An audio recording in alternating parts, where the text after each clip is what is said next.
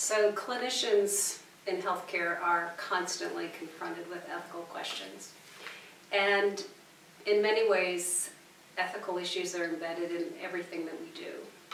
And so sometimes we think about ethical issues as the big dramatic issues, but in fact, they're really in every moment. You know, we're making decisions about how we allocate our resources, our talents, our competence, our attention, all the way to how we allocate things like scarce resources of organs, of medications, of treatments.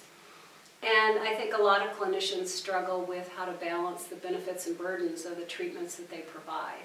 On the one hand, they offer great hope and promise, and on the other hand, there's quite a bit of suffering that goes along with that. And I think clinicians in the current healthcare environment are also feeling a lot of pressure externally from the organizations where they're practicing in, where there's a lot of pressure for throughput, a sort of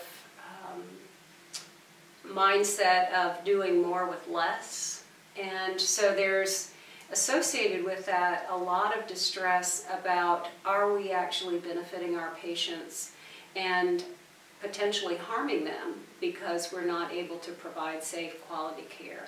And I think what that ends up doing is clinicians feeling as if their integrity is compromised. You know, how can I be a good doctor or a good nurse in a situation where I can't practice in a way that reflects the values that are central to my profession?